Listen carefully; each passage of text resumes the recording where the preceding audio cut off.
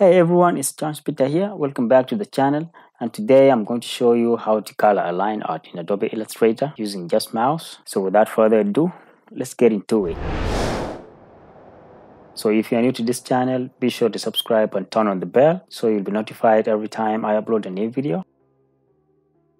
We have this line art, so the only thing left with this is to apply color. Before you color your lines, you have to first merge everything together. And before you merge all this, you have to check if the edges of your line really cross, like this one. Your line has to cross past this line.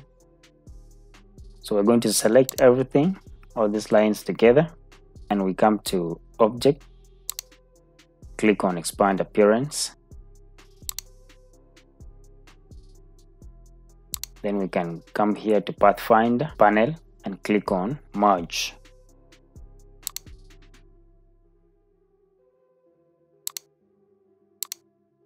If you don't find Pathfinder here, you can come and click on the window panel here, and you can see Pathfinder down here, and it will automatically come here when you click on it.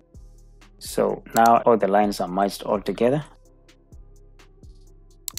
So when you try to move this, you can see nothing is left behind, they're all moved together. What we're going to do before we color is to make a copy of the line art layer. And to do that, we are going to drag the line art layer, which is layer 2, into the new layer icon here to make a copy. And we lock the copy. So now it's time to choose a skin tone for the whole thing. So for you to choose a skin tone, we are going to use a fill tool. The fill tool is this one. We double click on the fill tool to open the color picker, and we choose a skin tone from here. Around here would be good. Okay, so to apply it on the line art, we're going to use a rectangle tool, and you can find it here. The shortcut is M on your keyboard.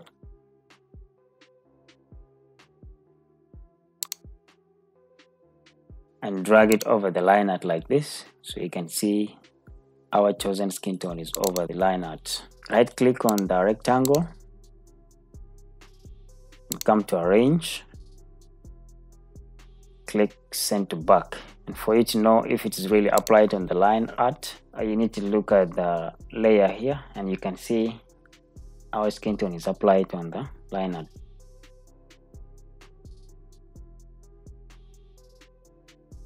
Again, use Selection tool and select everything. Come to Pathfinder and merge everything again. Now right click on the rectangle and click on Isolate Selected Group, so it will go into isolation mode. Now you can click on the rectangle and press the Delete key on your keyboard to remove it. Now we're going to color everything. We'll start with the eyes. Hold down Shift to select both eyes. Come here and choose a white color, not regular white, just around here. Color the lips too.